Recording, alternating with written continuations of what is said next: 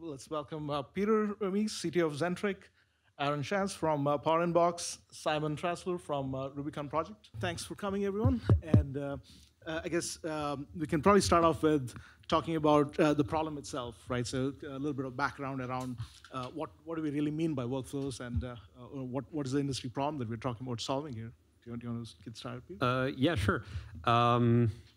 So I think what we've talked about extensively on the IAB, like the VAST working groups, while defining VAST 1 was kind of this observation that if you look back at the previous VAST versions, we've released VAST 2 in somewhere end of 2009, and then it took us 3 years to do VAST 3, and then another, 4 years to get to VAST 4, and then 2.5 years now to get to VAST 1, right? So that's like now 9 years in since the release of VAST 2, and then the observation is the majority of the industry still runs VAST 2.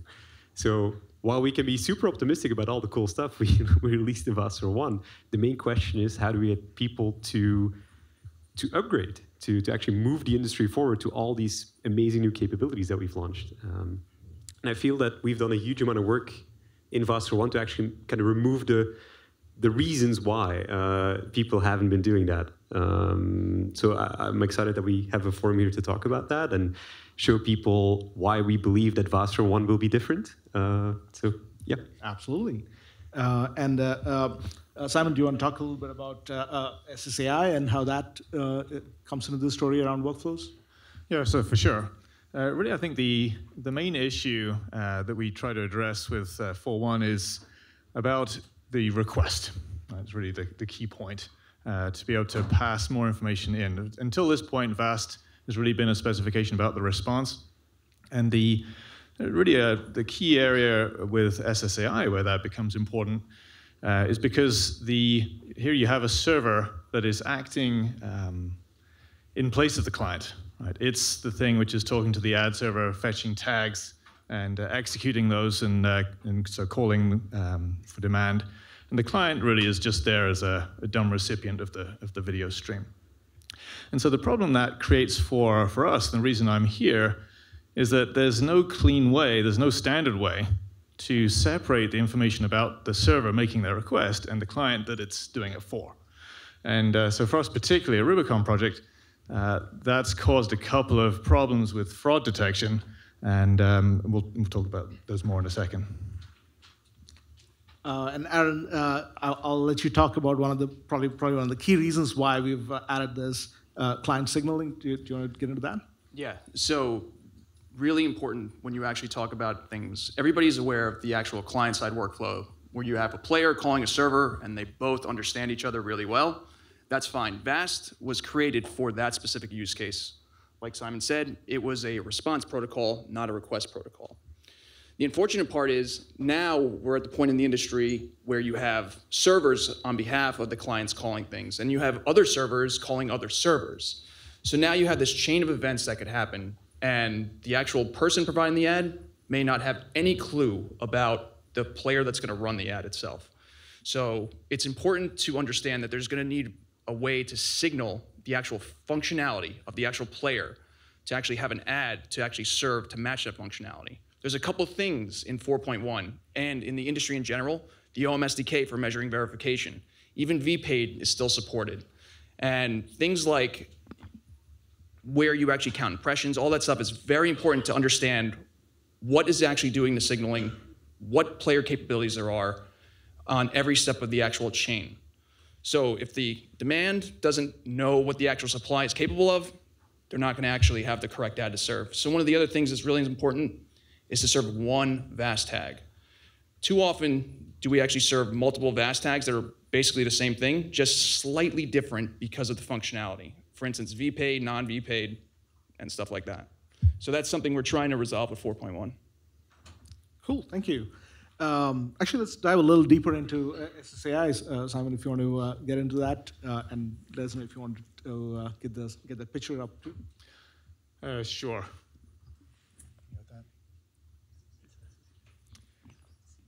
Oh, you can see it in front, Peter. Oh, there it is. Oh. Another one? There. Yes. Yeah. Yeah, actually, so maybe if I can ask you just to flick back one, I don't know if that's possible. Yeah, sure. So this is the, oh. Yeah, I shouldn't have been given this clicker. Okay. I already put this slide up here as motivation. So this is just a typical interaction today where the server is making a call for demand, but then the rest of the workflow is initiated by the client. So the client talks to the server, gets some ad back, and then it's making all of the calls out to actually get the video to play, and then firing all the tracking events.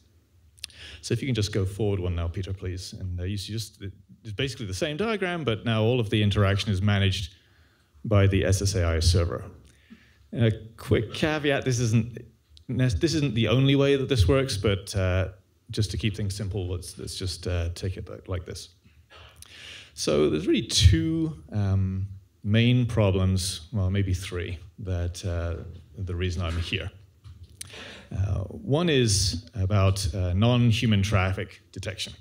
So the way this works, certainly for us, is we're interested to look at the whole breadcrumb trail of IP addresses that a request passed through to get to us from the client. So ordinarily in basic tag integrations, you've just got this, just these headers on the request that come to you. You've got the IP address of the machine that's calling you, and then you've got this breadcrumb trail of other machines.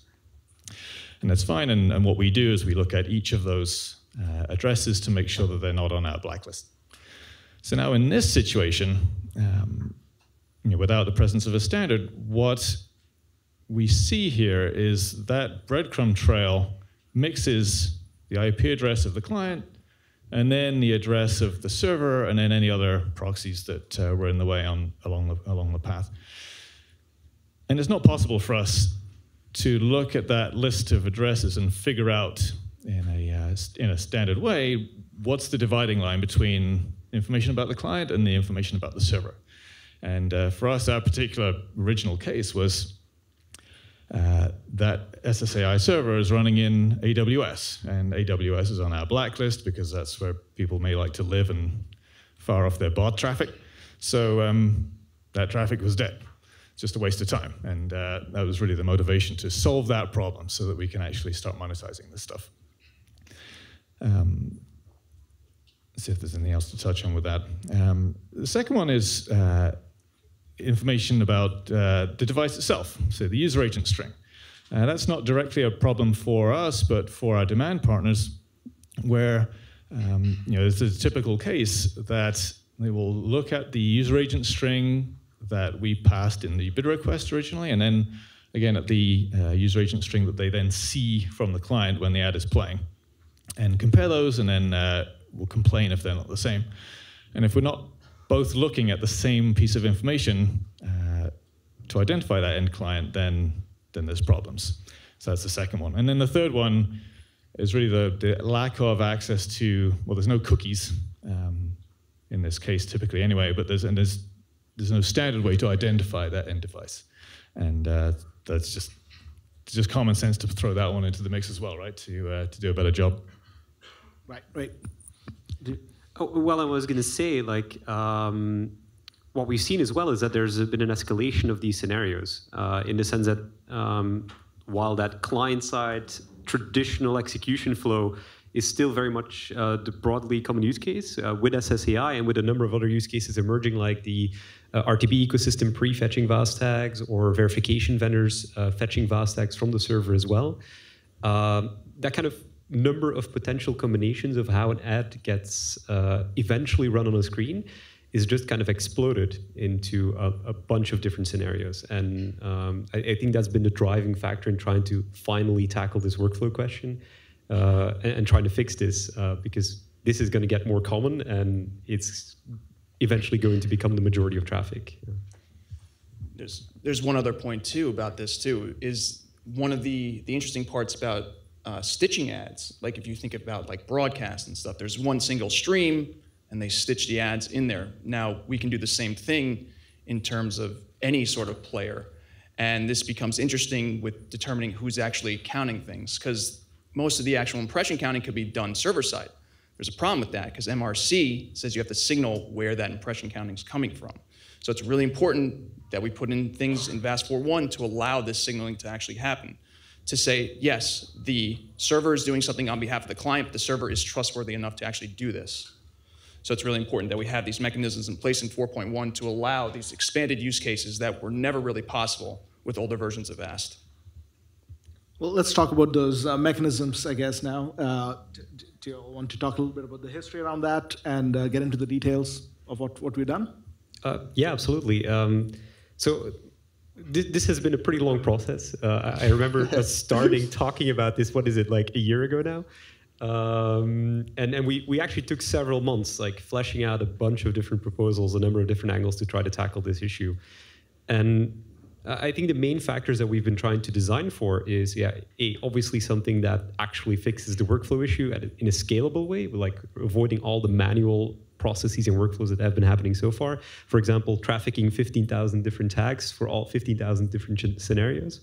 So like, how can you deliver a single unified tag that just magically works everywhere? Which is like the perfect situation that we want to get to. So getting that problem solved, but on the other hand, something that the industry can easily adopt that doesn't like introduce like huge amounts of change. And then on the other hand, something that that doesn't break stuff that exists today, because we obviously want to have like a super smooth transition going on when we onboard this. So those were, I think, the core design principles that we were trying to solve for during the process. So I'll actually follow up on that a little bit. Part of that was when we were actually talking about figuring, okay, how are we actually going to do this? Because, you know, I was reminded by many people here that VAST is a response protocol. It is not a request protocol. So trying to turn VAST into a request protocol is probably something that's going to be saved for some later date. So I was a big proponent of pushing things that OpenRTB has for signaling in the actual request. And eventually I saw the light and figured out that we should not make a crazy amount of changes, and this should be more streamlined and non-breaking. So while, you know, you see things like OpenRTB has AdCom, for instance, we are obviously evaluating that, but we've stuck with something that's actually used in the industry already, and it's going to be an easy thing to just bolt on the actual changes that we've done for 4.1, so you can actually have all these signals. So, but I'll just say that the actual discussions were very interesting and at sometimes very exciting. First standards group. Yeah, I think we can be, quite satisfied with the diligence we've done to try to smooth that path, because there are technical challenges with trying to get to a, like an OpenRTB style request. That would be awesome if we could get there, but they're just, I'm not going to get into it, but I mean, it's just ultimately we would just inevitably run up against a barrier there trying to push that through. And it was very important. And I, to get something that was a light lift, and appreciate help that we got, particularly from Adobe and from Bright Cove, to just look and see what was out there already, and then come to a standard that was going to be easy to adopt. Well, I think one of the key aspects that was very exciting to see during those discussions is that in that very broad, vast working group, everybody kind of came together and eventually concluded that that there is a path to bring this into the VAST specification, to actually have a request side of the specification, that in the future there is an opportunity to direct that towards AdCom OpenRTB style requesting and then response formats. But that we felt that we needed something that we could implement sooner. So while we haven't remove that card from the table for the future, I think we have a great solution right now that can fix things today, and then a clear path forward of where we want to go as an industry. And speaking of that, like one of the actual things that we weighed was the actual path forward. How fast can we actually get adoption for this standard?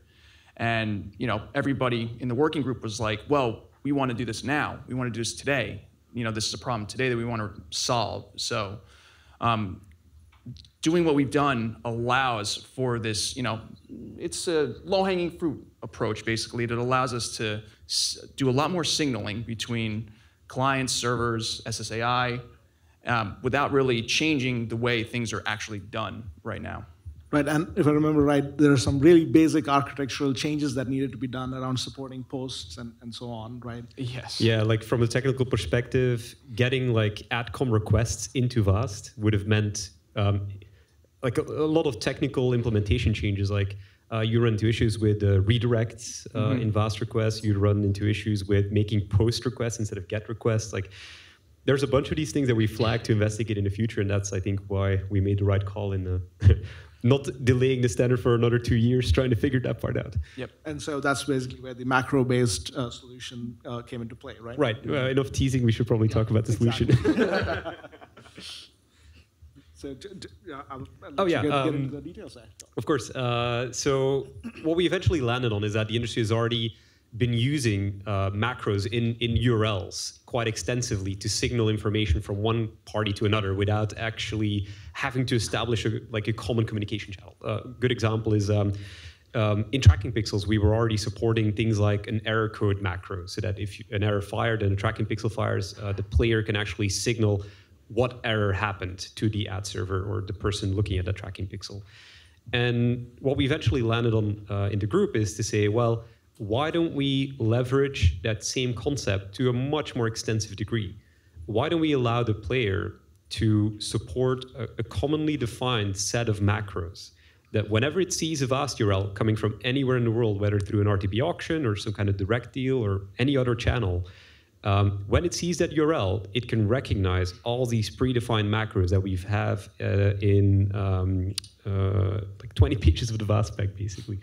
And every player can basically choose to support certain macros or not. So it's not that we're mandating like a 20-page list of macros to support. You can basically select the ones that you're interested in and implement those.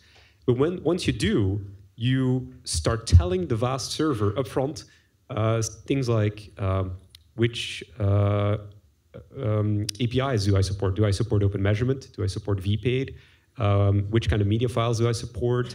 What is kind of the player that I'm running in? What is the device like? Will I be making server-side tracking pixel requests? Like all of that information can be forwarded upfront to the ad server.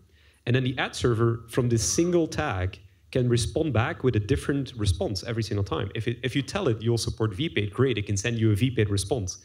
If you tell it you won't support vPaid, it actually knows not to send you a vPaid-only response because that's going to break. And this way, we can create a negotiation protocol between client and server that is going to tackle a bunch of different issues in the industry. Yeah, and to speak about that too, I'm sure a lot of people are aware of like ad ops having these gigantic sheets of macros for different companies and different platforms and stuff. And one of the things we wanted to do was to standardize that across the actual industry. So using Vast, we thought it was a really good opportunity to say like, if you're going to support Vast and support the ecosystem in general, you should support these standard macros so somebody can actually give you a tag and not worry about having to replace it for any kind of system that you're actually using. So it was actually a really big step forward into like making the ecosystem interconnect to each other in an easy way to actually traffic ads across the entire chain. Yeah, and it's worth saying as well that this is not necessarily, it's not just a video solution, right? This is something that we do look forward to spreading more broadly across other formats. Absolutely. Yeah. But we, and then for SSAI, we've introduced a couple of new HTTP headers. This is not rocket science, but it's just really, the goal here is just to have an elegant way of separating that client information from the server information. So, a kind of a good example is the user agent that I touched on already. We did have a discussion about this, like what is the, when you get an SSAI call calling for demand, what should be in the user agent string? It's like, this is the stuff that goes on, right, behind the scenes. And, my argument is that, which is, I think, where we ended up, is the component making the call gets to set those standard headers. And so then the question is, well, where does all the stuff about the client go? So we've just defined a set of headers for that property and a bunch of other properties that come from the client, so they can live in a natural place, in a standard place on the request. easy to spot and get. And so now all of the information about the client is in one bucket, all the information about the server is in another bucket, and it's easy. It's just like OpenRTB, right, where all that information about the client is in the request, in the body of the request, and all the information about the server is in the headers, separate. So just to follow up on that point, the presentation before was talking about standards on the internet, and we felt it was really important to make sure that, specifically for user agents, that the thing calling was the user agent that's presented in the actual user agent header. So little technical background, but that's why we actually overrode additional headers to actually send that to the client. Yeah, and like spoofing user agents, that's generally considered an indicator of fraudulent behavior. So we kind of wanted to avoid the industry standardizing on like spoofed user agents moving forward. So we've talked about the add requests, of course. We talked about the headers. There's one other area in terms of the workflow-related updates in VAS 4.1, which I'd love to get into a little more, which is the identifiers that are standardized as well. Aron, do you want to? Sure. So universal add ID was talked about, so I'm not going to cover that too much. But it's important to understand that basically, like having a unique identifier for the actual creative, the asset, and stuff, really important. Separately than that, for VAS 4.1, we've actually added 2 distinct identifiers at the request time. One comes from the publisher side, one comes from the actual advertiser side.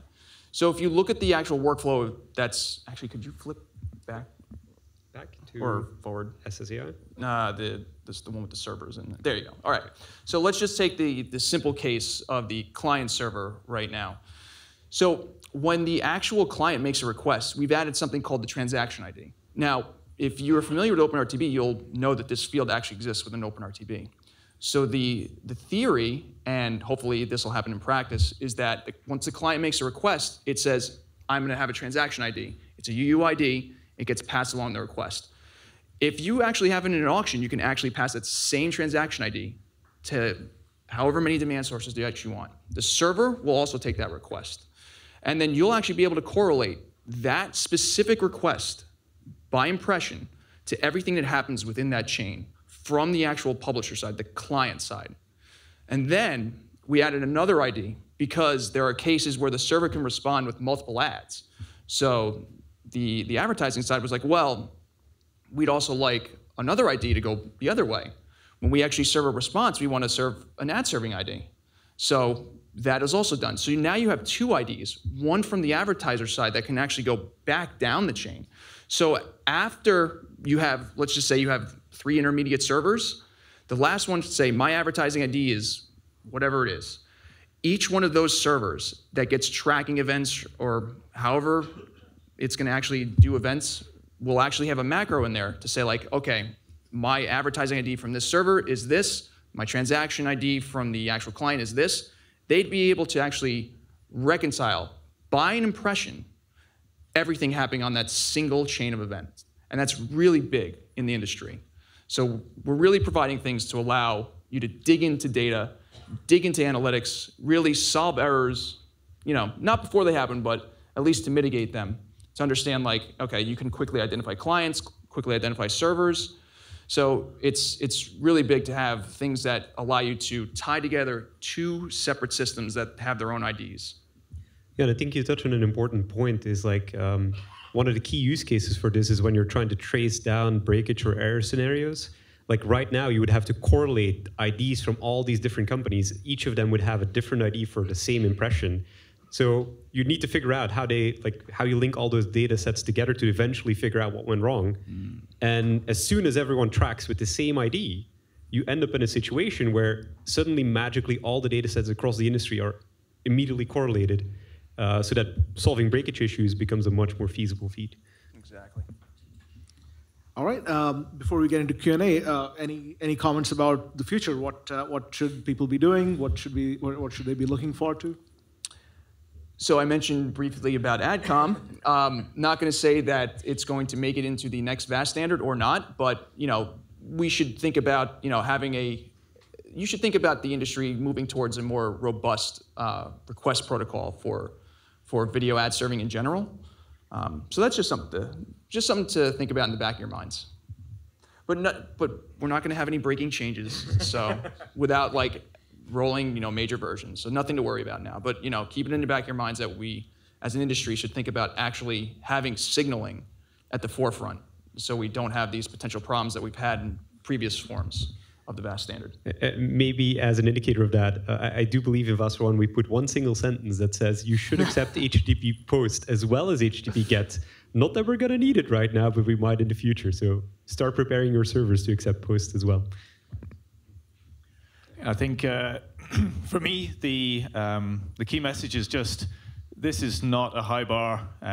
It should be just better for everyone if we adopt this, right? So thinking selfishly for SSAI, there are some small changes that just really smooth the path and make it much more likely that everybody on the chain is speaking the same language and your monetization is going to be better.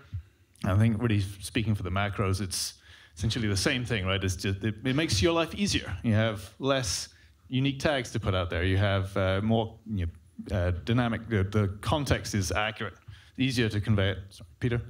Yeah, and I was actually going to loop that back to my original point at the start of our conversation was that the industry is still stuck at VAST 2, right? Like, how do we get people to upgrade? And what we're proposing today is basically that upgrade path.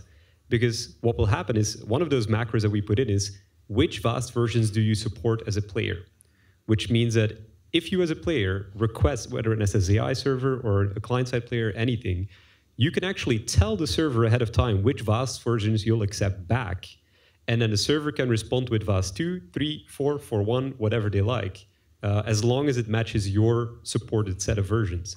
Which means that you can traffic a single tag that kind of magically transforms itself into a 2, 3, 4, or 4.1 tag, depending on what that specific situation that is going to be executed in at that point in time. And that just kind of simplifies all those workflows so tremendously and actually gives us a path to traffic a tag. If it runs in VAST 2 inventory, great. If it runs in VAST 1 inventory, perfect as well. And just to add to that, I'm not a big fan of backporting features to previous versions of VAST, but this is actually something that I think everyone should do. I mean, this is not tied to any particular VAST version, so add request is something that everyone should be able to start supporting immediately with macros. I guess time for some Q&A. Anyone have any questions? Please raise your hand if you have Q&A. All right, one back here. Coming on over. I have mic 1. Hey, you've said most people are on VAST 2. Do you have numbers of how many people are on each of the VAST versions, roughly? Unfortunately, we don't have numbers, but anecdotally, I think. Oh, sorry. Do you? No, I don't. That was a good question, though. Yeah. I do, like, of course, all of our data sets are distorted somewhat by the use cases that we service. But I remember that we looked at this a couple of months ago, and it was like 95% plus VAST 2 on our side. Association with server-side ad insertion measurement. Has the MRC bought into this approach of signaling, or is that still TBD as far as their sort of acceptance of the methodology for client signaling? So you'll have to direct that specific question to the MRC, but as far as I'm aware, and I could be wrong, that they are in the process of doing that, but one of the things is that you actually have to tell them who's doing the counting too. But in general, no, the MRC basically always says, like, it has to be in the client, has to be in the client. But, the industry is changing, so standards should change along with the industry. And we're trying to make sure that from a specification level, we've been collaborating with the verification vendors on this particular question as well, is we're trying to make sure that from a specification perspective, VAST at least signals all of this information. If you get a tracking event, who triggered it? Was it a client? Was it a server? And then the standardization and accreditation bodies like the MRC can then say, well, if it's signaled as coming from the client, we'll accept it or not. Otherwise, we run the risk, we throw it all in one bucket and you can't tell the difference anymore. And then you run into a lot of issues. Any other questions? All right. If not, thank you so much, Peter, Aron, and Simon. Thank you. Yeah.